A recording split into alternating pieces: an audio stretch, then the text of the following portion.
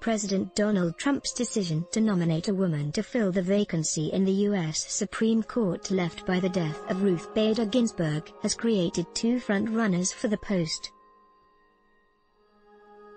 Appeals Court judges Amy Coney Barrett and Barbara Lacko are emerging as the most likely to be picked after Mr. Trump announced his intention at a rally in North Carolina on Saturday.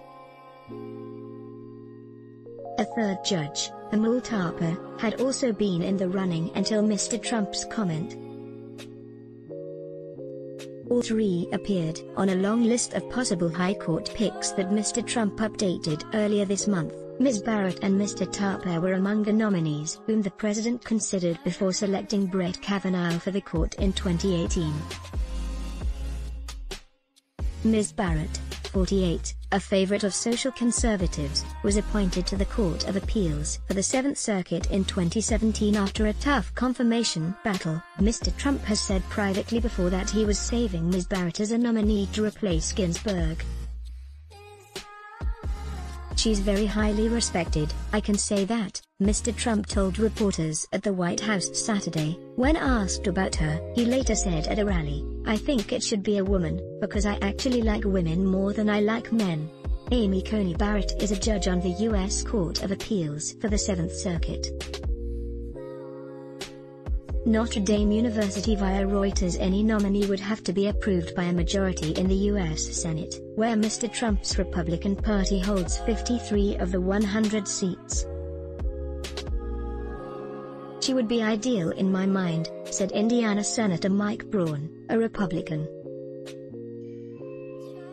The appointment of Brett Kavanaugh in 2018, on the eve of midterm elections, was crucial in driving Republican support at the polls, he said, crediting it with helping him and Missouri Senator Josh Hawley win their races. "Republicans would expect that when we hold the Senate, and we've got the presidency, this is the most important thing to get done." Ms. Lacko, 52, a Miami-born judge on the Atlanta-based 11th Circuit Court of Appeal, has seen a quick ascent. Florida Governor Ron DeSantis, a Trump ally, appointed her to the Supreme Court of Florida in 2019. She was the first Cuban-American woman to serve on the court, and is bilingual, before Mr. Trump nominated her to the 11th Circuit in September a year ago. "She's an extraordinary person, I've heard incredible things about her," Mr. Trump said Saturday. "I don't know her. She's Hispanic and highly respected." As a woman of Hispanic heritage from Florida, Ms. Lacko's nomination could boost Mr. Trump's prospects of re-election. He is trailing Democratic rival Joe Biden in Florida and trailing widely among women, but polls show he is doing better among Hispanic voters than he did in 2016.